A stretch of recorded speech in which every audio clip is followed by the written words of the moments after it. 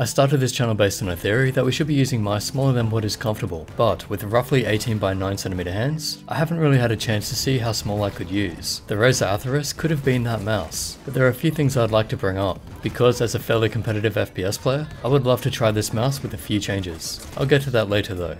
First, the materials are a textured but smooth plastic on top, and rubber on the sides. The grooves feel decent, and I haven't had any trouble with it slipping. I actually quite like the new materials they're using.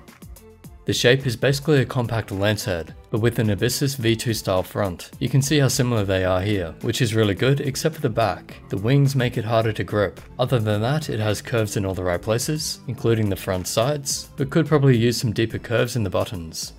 The top cover can be lifted off, revealing the batteries, and also you'll find the wireless adapter here, just behind the DPI button.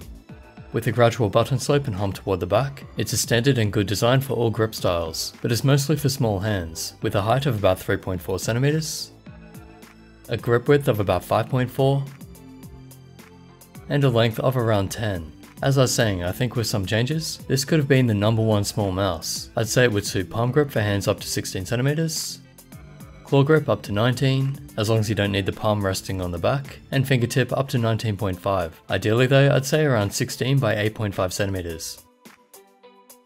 Here it is next to some other Razer mice, so you know the basic size of it.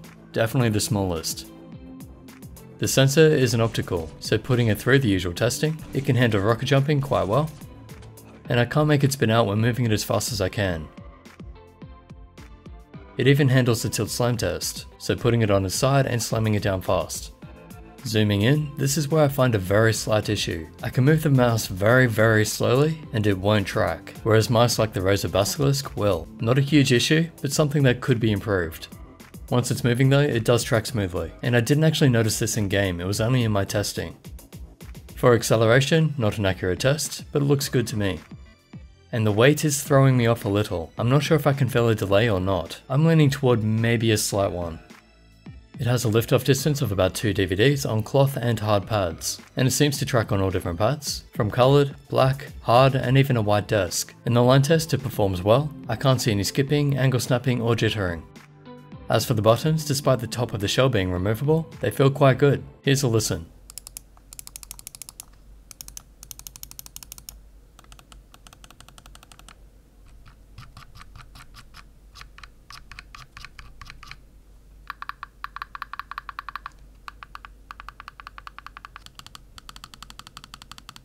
Left and right have a nice snap to them, with only a slight spongy feel on the way down, with just enough tension to prevent accidental clicks while remaining light. Middle click is harder to press in, it feels quite tight, and the wheel feels fairly smooth, but still with some steps. It's quite good. Actually, Razer wheels have improved a lot, so credit to them for that. The side buttons feel mushy and a bit plasticky. They're okay, but not a strong point on the mouse. Even the DPI button feels like more of a button. Overall, I'm fairly happy with them, but they could be made better, of course. In the latency testing, there seems to be about a 7 to 12 millisecond delay compared with the Logitech G903 and G703.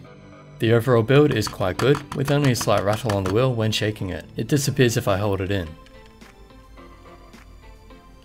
And the 3 fairly big mouse feet glide smoothly. Also on the base you see the switch from Bluetooth to wireless, and because it is wireless and Bluetooth, it needs batteries. 2 AA's, which puts it over 110 grams in use. Apparently you can get lighter batteries, so maybe that's worth looking into, but because of the positioning, it does feel a bit unbalanced. In the software, it shows you can add Razer Hypershift, switch left and right handed for the buttons, or you can give them different functions like keyboard, other mouse, sensitivity for DPI stages, and macro with an editor, although I couldn't find a way to record the mouse wheel, and then some others too, including multimedia.